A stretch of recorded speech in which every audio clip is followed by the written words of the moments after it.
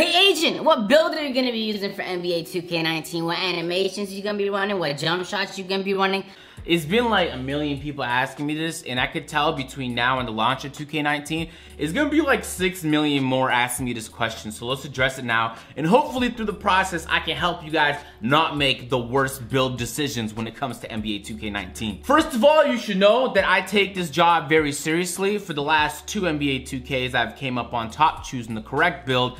And then for the first like 4 months of the game, they've been patching me is what's been happening. I want my decision to be so good come NBA 2K19 that Mike Wang and his whole team is gonna be up all night trying to figure out a way to patch what the fuck I'm up to on NBA 2K19. All right, first things first, yo. You can't already know what your build's gonna be. I mean, unless you really don't care. If you're a casual player and it really doesn't matter to you what your build is, then by all means, choose your build right now. I mean, they could add more archetypes, we don't know. They could change up some archetypes drastically and we don't know. But if you don't really care and you're a casual guy, go ahead, do your thing. Choose your 5'7" post defender now, all right? And you're gonna be that guy on the park that nobody wants to play with because you're gonna see you and immediately tell by your build when they're scrolling through the list of players in the park that you're not one to be playing with. And not in a good way, not in like, oh, I'm scared of you way, but in like a, we're 99% chance gonna lose this game with this idiot teammate. Now, if you do care about your build, I am now talking to you. How y'all asking me what build I'm gonna choose before we get any information about the builds in the game? I do not know. You have to wait to get that information. How could you have already decided? That's like if I was a college basketball player and I got an option to play D2, but there's like 4 months left. And I know I could play and get all these D1 schools to recruit me for a scholarship. It's like you got to wait to see what your options are before you decide to go with the D2 school. It's kind of like that, but not really, but it's kind of a little bit like that if you just think about it a little bit. You have to think, you have to know the history of 2K and how they usually tend to make decisions time and time again. Now, we know ever since 2K 17 and 18, they've been patching sharpshooters year by year, making them worse. Even in the NBA 2K League, bro, they patch sharpshooter dribbling. And they don't have no glitch dribble moves, and the sharpshooters don't have glitched attributes, glitched tendencies, nothing, and they just keep patching the sharpshooter build. So you gotta think to yourself, people probably thinking, Agent's most definitely gonna choose a sharpshooter. I'm choosing the best possible build. I'm trying to dominate when the game launches.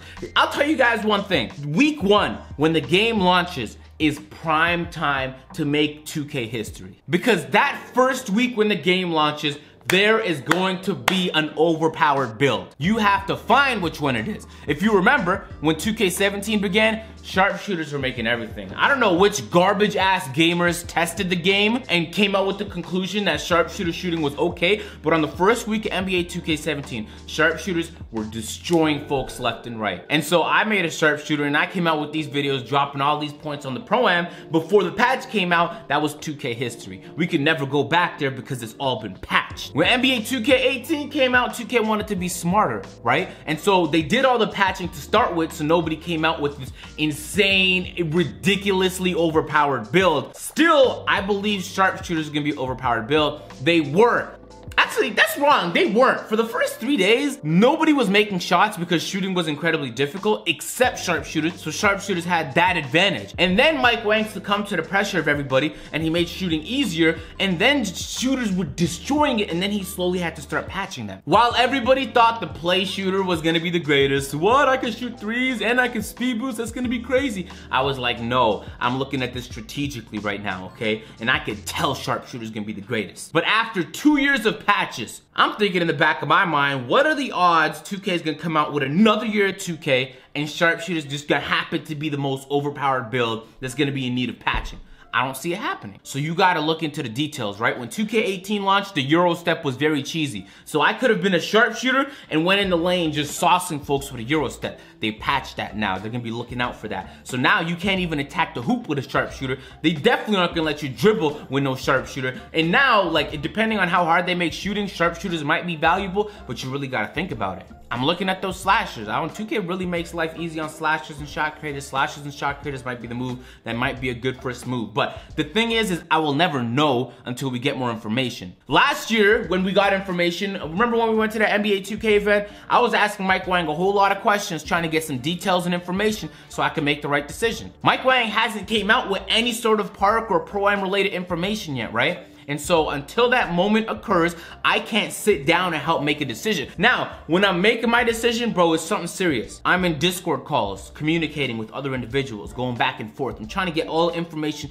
humanly possible, right? I'm trying to align myself with potential big men, potential guards that know how to drill, potential shooters, just in case I need a team. I don't know what build I'm gonna be using coming up on the next 2K. This is like a science to me, yo. I take all the necessary information. You know it's gonna drop the second I get it on the channel too, and I'm gonna make the right decision regardless. Every year I've made the right decision, and I don't want 2K19 to be the year where I just completely dashed my first player that I make because it didn't end up panning out. Then all that grinding I did the first week is gone, and it's like, that's a waste of time, and then I'm gonna have to retire the player and everything. I'm not trying to go through that. Okay, now when it comes to jump shots aren't affected nearly as much year over year. When NBA 2K18 came out, I immediately took screenshots of my 2K17 jump shots, and I just tried them all in NBA 2K18. And a lot of them felt different, but some of them felt the same and were dominant, so it was like a good starting point until I can find my own 2K18 jump shot. For example, Base 8 wasn't as popular in 17, but some changes to the game in 18 incredibly popular. Base 9 was popular both in 17 and in 18. There's specific releases like McCollum's that like went through some bullshit in 17, and in 18 it was just some ass cheeks. The game is gonna feel different no matter what. We don't know what the latency and the delay is gonna be on NBA 2K19. Is it gonna be incredibly high? Server's gonna be good? Is it gonna be incredibly low? We don't know, so we can't make a lot of those decisions yet. But what I'll tell you right now is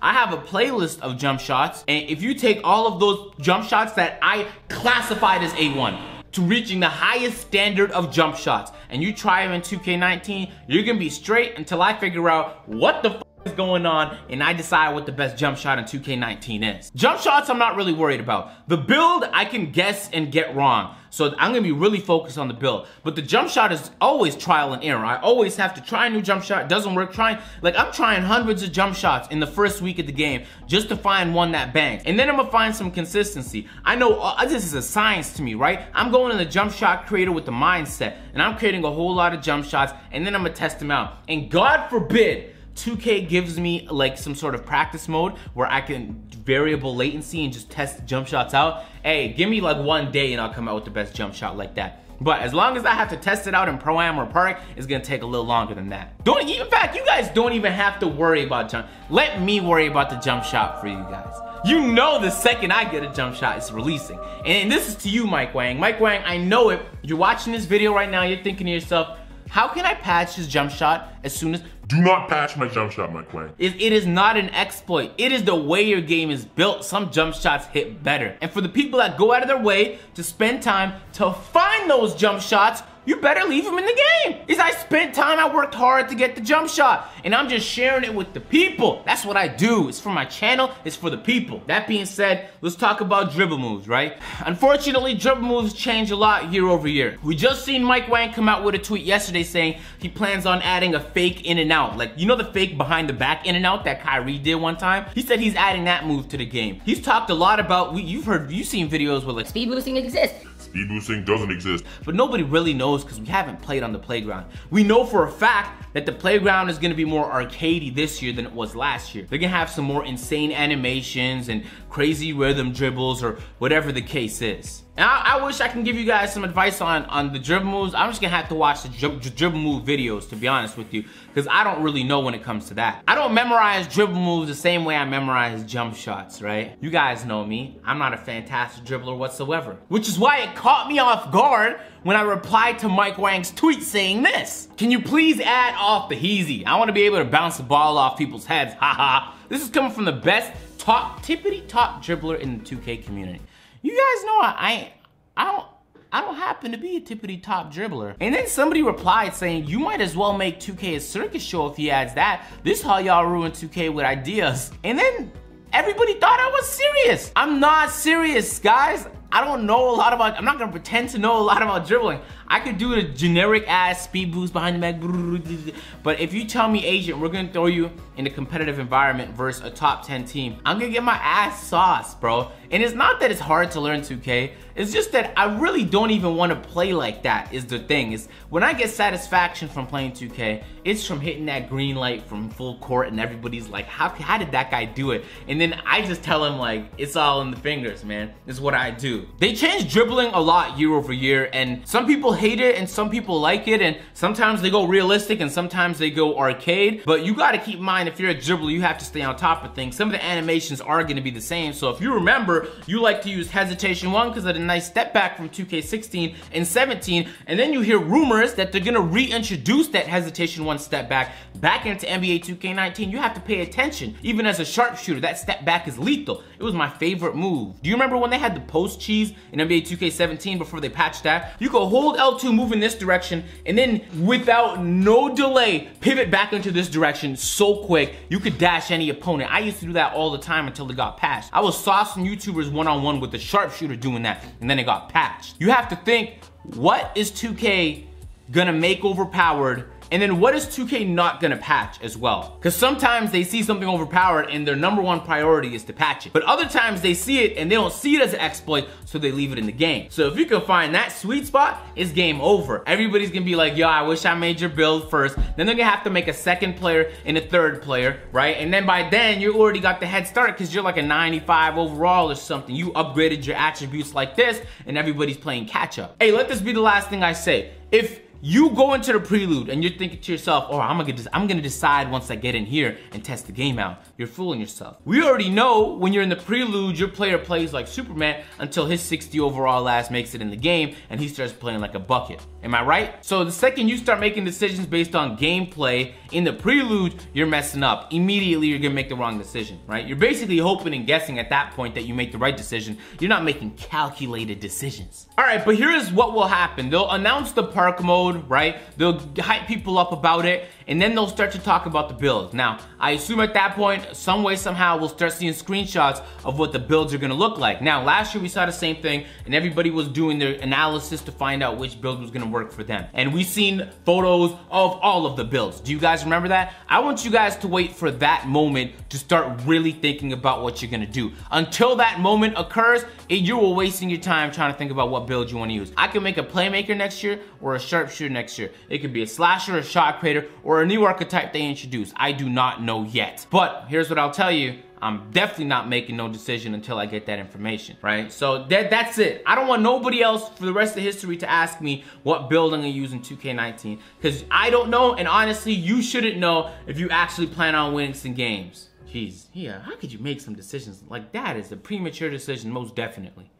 Don't you want to go to a D1 school? Anyway, I'm gonna leave it on that, man. Drop a like if you haven't already. I'm gonna leave a playlist right here to all my jump shot videos, and I'm gonna leave another playlist to all my drama alert videos. You get caught up on the news here, and you could go back and see all my greatest A1 jump shots right here, all right? I'm gonna catch you guys in the next one. I'm out. Peace.